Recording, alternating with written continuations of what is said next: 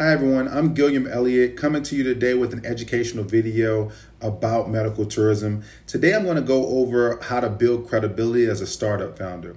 When launching a medical travel company, building credibility is one of the pillars of success.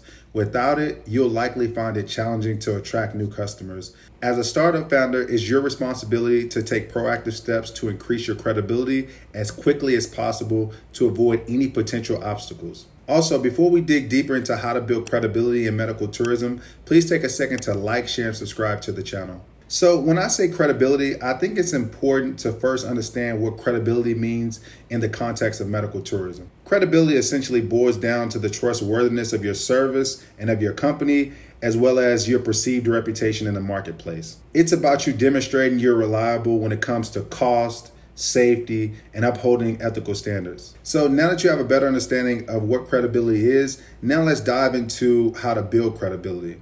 First, I want to go over building a strong brand online. Building a strong online brand involves creating a consistent, recognizable, and engaging presence on the internet, which serves as a testament to your credibility. Becoming an authority online is vital in today's digital age. The more prospective clients see your brand online, the more trust and credibility they'll likely develop for your service and ultimately enhance their potential in becoming loyal customers. Now, building a strong online brand takes strategy and planning, and the most popular methods is pay-per-click ads on Google and search engine optimization. I have other videos that go into more detail about medical tourism marketing, which I'll link below.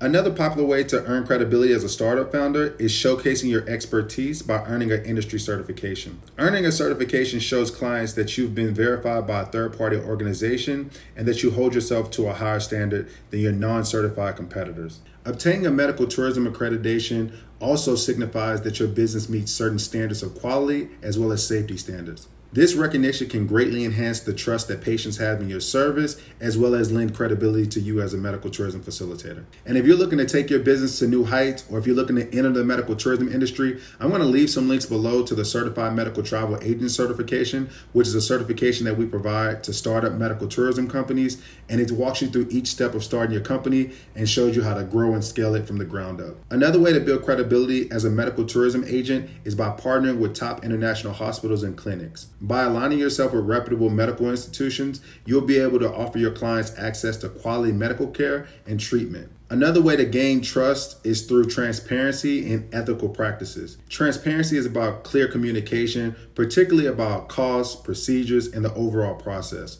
Ethical practices such as respecting patient privacy and adhering to international healthcare standards are also vital. Thanks for taking the time to watch the video today. If you're interested in obtaining a certification and building credibility for your startup, please feel free to reach out to me. I'm going to leave my email address below. Also, keep an eye out for our book that's coming out next month. It's called The Medical Tourism Facilitator Startup, The Ultimate Guide to Launching Your Own Medical Travel Company.